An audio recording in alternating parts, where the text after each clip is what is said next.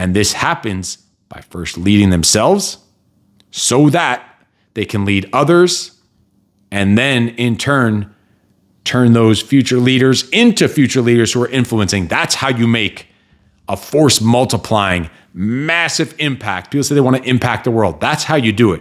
Ain't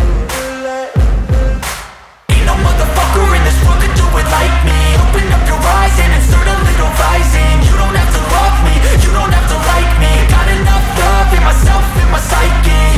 You should have the same in your brain nightly. If you wanna taste, bitch, you can fucking try me. If you wanna hate, bitch, you know where to find me.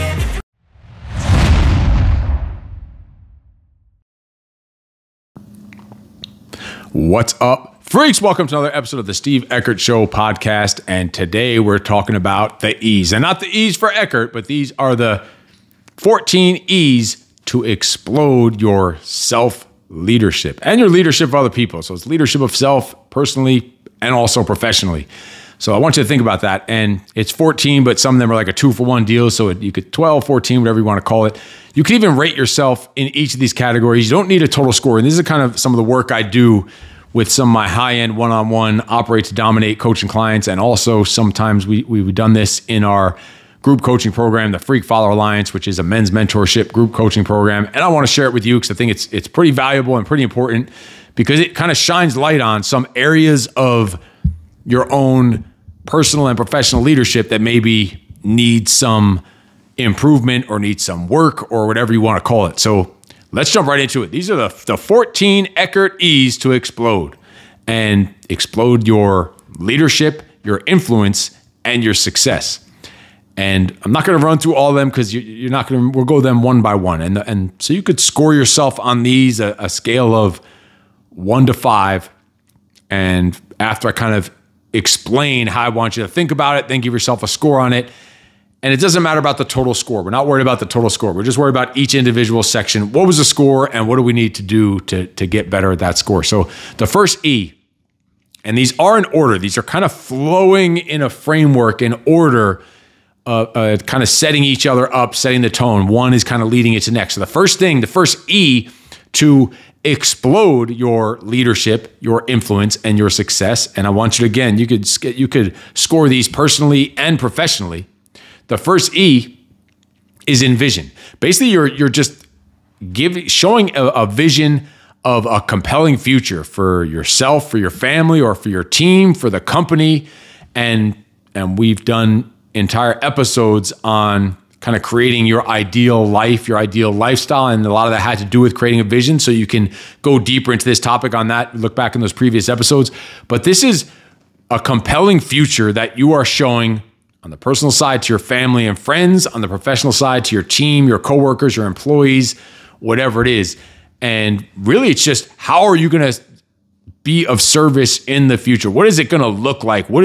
And you're just seeing the goal and every step along the way. And what does it look like? What does it feel like? And diving into that envisioning of what is that lifestyle that you're looking for? What does the future look for? What is the purpose? Where do you see things going? What does it all look like? How do you feel? How do you operate? I want you to see it, feel it, freaking sense it, because you need to then communicate that to the people around you, that envisioning. And you need to do that, again, personally, professionally. What's the vision you have for your team? How do they interact? How do they talk with each other? How do they communicate? How do they work together? How do they have fun together? What roles do you need in that big picture? How do they treat each other? How do they work? All this stuff. Also on the personal side, you can do the same thing. What's the vision you have for your family? Like for me, one of the visions I have for our family is having this freak fortress compound where there's multiple houses on dozens of acres of land, and the whole family is all living together. My kids and my kids' kids have their own houses eventually, and it's all just there on that Eckert freak family compound.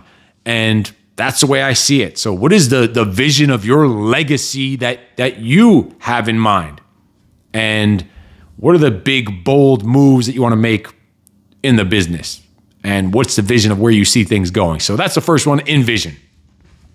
And The next one is it's a 2-for-1. It's enthusiasm and energy. That's why I said there's 14 E's, but these two are combined together. I just needed to use both words because they both are a little bit different feel. But just the enthusiasm and energy as a leader, when you're looking to influence others personally, professionally, how does your enthusiasm, what is your energy like? What's the energy you bring? Can your energy be felt from the people around you? Do you light people up around you? So that's a quick, straightforward one. Just judge yourself and score yourself on energy and enthusiasm when it comes to leadership and influence in your personal life and in your professional life. Give that a score of 1 to 5. Pretty straightforward. Not much we need to go into that one.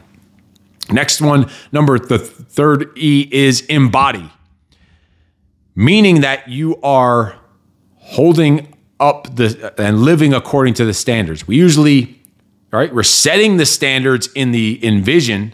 Now we need to live the standard in the embody. And another E is enforce those standards. And that's not even one of the E's here, but I'm writing down a note here. I may even add a 15th E, enforce, because that's not in there. You do need to enforce those standards then. So I might add a 15th E. Look at that. We just made that up here. That's why you're always learning, always looking to get better. That's why I have a notebook right here. So I'm literally taking notes while I'm talking because things pop up in your head when you're doing stuff like this. So embody the message, embody the vision that you're talking about. Stand up for your values, your family values, your core values. Hold yourself to the standards, the higher level, and be that role model of what you want to be. Like, are you embodying the values and worth ethic that you want in your people, that you want your people to follow? And how can you embody that even better? How can you be more in alignment with that envisioning that you talked about, with that vision that we talked about? Like, you need to embody it. You don't need to tell people only, or you can't only tell people how you want things to be or how they should operate or how great you are. And you just need to show it, give the example, and keep getting fucking better and better. And embody is also another E we could add into that. Embody is example. So that could be another 2-for-1 deal. So, and you should also embody the way you operate, the way you carry yourself in your taking care of yourself with your discipline and your health and your fitness and your relationships, how you talk and operate and show up, and the confidence and how prepared you are. We just did an episode recently on being prepared. Embody all these things, how you show up every fucking day to what you're doing. And that's the third one. The next E is execution. All right, so we set the vision. We have tons of energy, enthusiasm around it. We're embodying it. We're living it out. But when it comes down to the things that we need to get done, are we actually following through? Are we executing? Execution. Are we executing and doing the things that we say we're going to do? Being a man of our word and following through, not just coming up with a bunch of ideas, but taking things, seeing things from the envision stage into the actual implementation and execution stage. So how are you doing in execution and getting the things done that you say you're going to get done personally and professionally? Leads us to the next one is excellence. And how much excellence and how well are you doing those things that you are executing? Are you just doing them to do them and just checking the boxes? Are you doing them at such a high level of excellence with pride because that's how you operate? Again, all these things flow together. So we're going to keep recapping along the way, but you're having that envision with energy and enthusiasm and embodying that vision that you want the people around you to have as you lead them. You're embodying it, but then you are executing with excellence. So rate yourself 1 to 5 on execution, then rate yourself 1 to 5 on excellence. Now, the next one is elevation. So, all right, you are now executing like a motherfucker. You're showing up with excellence, doing shit the way you should be doing it. Like we talked about in the preparation, how you do anything is how you do anything. If you're always on your A game, you never have to get on your A game. Now, elevation of yourself. Are you always constantly trying to get better, working one step closer to self-mastery? So you're not just complacent and you're not satisfied with just good enough. You're constantly elevating yourself. Not other people yet. We're going to get to that. But you're elevating yourself. And you can see these first 6 are really all about you. And then they're going to go into other people. So you need to first lead yourself and influence yourself, lead yourself first so that you can influence other people and create future leaders in those other people. But you need to do it by elevating yourself, constantly getting even better. Always throw the word even before stuff so you can always get even better. And that's where elevation comes into. And elevation really means even better on everything you're doing, constantly getting better. And then now let's start taking that. Those first 6 were kind of about us and leading yourself. Now let's talk about influencing others, using these E's to influence. And the first one is enlist. All right. So you have that envision, you're embodying it, you're full of energy and enthusiasm, you're executing with excellence, you're constantly getting better yourself. But are you getting other motherfuckers on board with you? You need to be able to enlist. Enlist your team to support this vision that you have, that envisioning that you have. Do you get people's buy-in? Do you get your people's buy-in? Do you get your family's buy-in to whatever the vision you have is for the family? Are you operating like a kind of person that they want to follow, that they're enlisted and they're buying into what you say because they know you're embodying it, they know you're doing it with energy and enthusiasm, they see you executing on the things that you say you're going to do, they see you constantly making yourself better, so they want to be enlisted. And you need to never stop enlisting your team and bringing them along for the ride and getting their input, getting their feedback, getting them on board and their contributions, getting them to buy in to this vision. So enlist is that 7th one. And let's go into the 8th is now empower. All right, you enlisted them. You got their buy-in. Now you have to give them that freedom. You have to empower them. So rate yourself. How are you doing empowering in your personal leadership and in your professional leadership?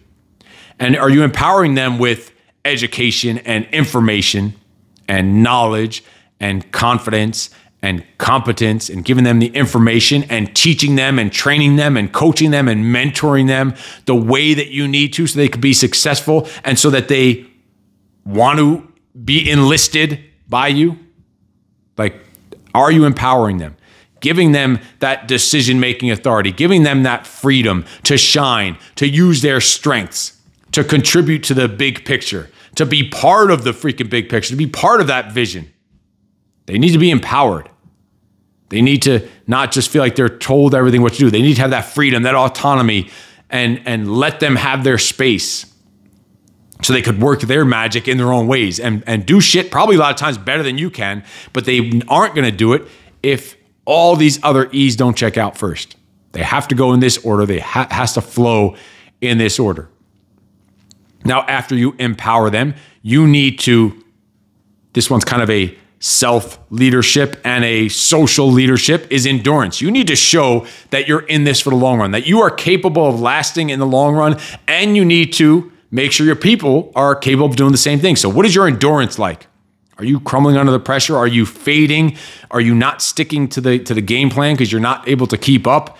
Endurance is huge. In it for the long run, not the quick fix, not the quick instant gratification. Endurance means you're in it for the long run, you're in it for the big picture, you're in it for the team, and you are understand delayed gratification. So what does your endurance look like personally, professionally? Number 10 is encourage. How do you do it encouraging your team? Being the biggest freaking cheerleader, throwing your little mini skirt on your fucking pom-poms, and being the biggest cheerleader for your people, for your kids and your family and your spouse, for your friends on the personal side, on the professional side, for your employees, the people that you want to follow you. But also, what about the people that you're following? What about your boss or partners? Are you encouraging them? Like you have to. You have to always be steering things towards progress and positivity by lifting them up and encouraging them. Force that positivity in there. Make it like part of the game where you are their biggest supporter and uplifting the freaking team. And that's what the next one goes into. The next E is elevation of others. Earlier we talked about elevating yourself. You are literally doing those first 6 and then ending off with elevating yourself so that you can elevate others.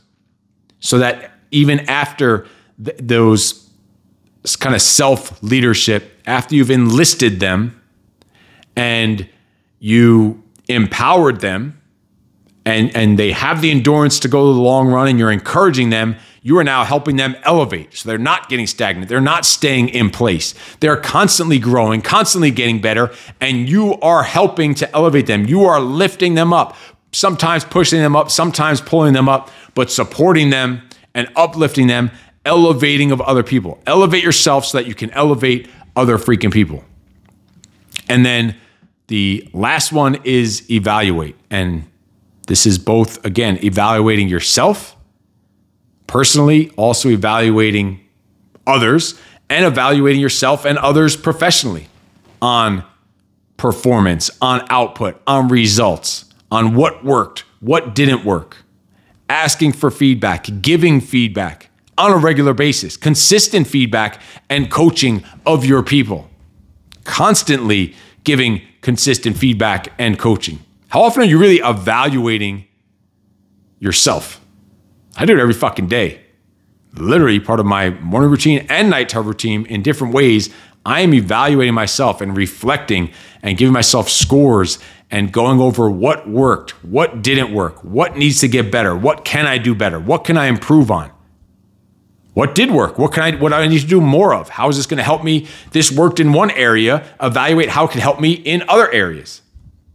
And then evaluate other people. How often are you giving feedback to other people? How often are you evaluating your people and giving them feedback on your team, on your staff, your employees, or whatever else, with the intention of making the relationship better, with the intention of making the business better, with the intention of making this team stronger so that they could get better outcome, which will lead to more money. Like, it's all about progress towards the mission and the vision and the values and the goals. Evaluating how they progress according to the mission and the vision. All these things line up. And you need to not only evaluate yourself, you need to evaluate other people, you need to ask them to evaluate you, and you also need to teach your people to evaluate their people, because that's what this is about. This is about leadership and leadership, but also influence, personally and professionally. And that's what this entire list is about. Again, envision so that you can show up with enthusiasm and energy, embody this message and vision that you're talking about, execution with excellence, and then continuing to elevate yourself, enlisting the others, the people around you, the family, the team, empowering those people that you've enlisted, empowering them with the freedom so that they have the endurance to stay in for the long run because they want to stay in for the long run because they believe in what the fuck you're doing, and then encourage them and uplift them, and then elevate those other people, and then evaluate it so we can get even fucking better. Guess there's another E right there, even better. Should finish off with that after evaluate, even better. We're going to have like 50 fucking E's when we're done with this because I keep writing down more E's. Enforce, example, even better. So these are the 14 or the 50 fucking E's to explode your leadership, your influence, and your success. And it's very straightforward. Each one of these literally either has been or could be or will be a whole separate episode. We don't need to break down all those E's. We'd be here for hours, but I just wanted to lay down this framework for you so you can kind of rate yourself and see, all right, where am I lacking? So score each of those E's 1 through 5 personally and 1 through 5 professionally on each one of those.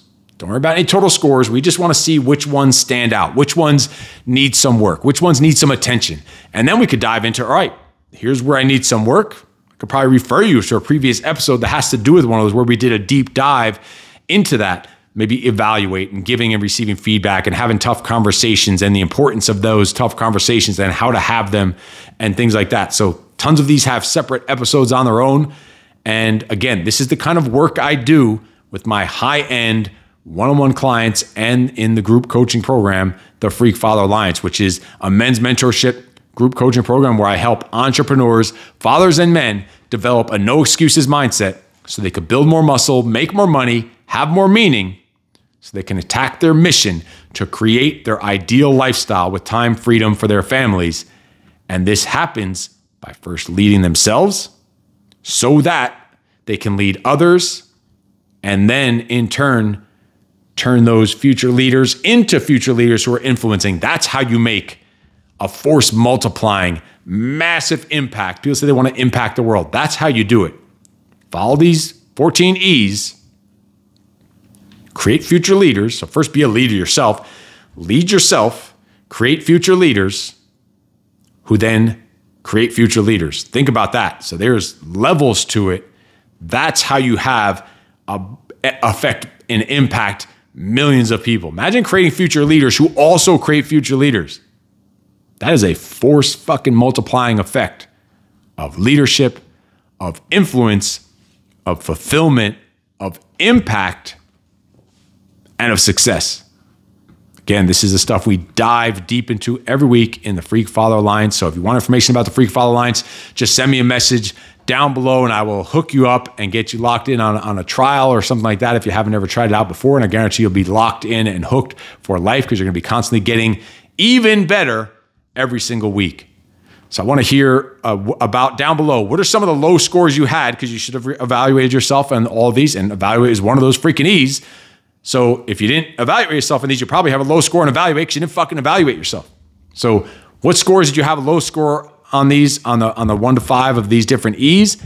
And what the hell are you planning to do about it? How are you now going to implement? Now that we shine some light on the areas where you are lacking, what the hell are you going to do about it? I want to see in the comments down below, where were some of your lower scores and what are you committing to do about it? Put it down below. I want to hear about it, and I probably could throw you a little bit of input and feedback on the areas where you might be lacking, and we'll take it from there.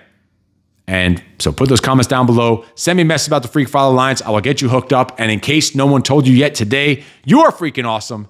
No excuses.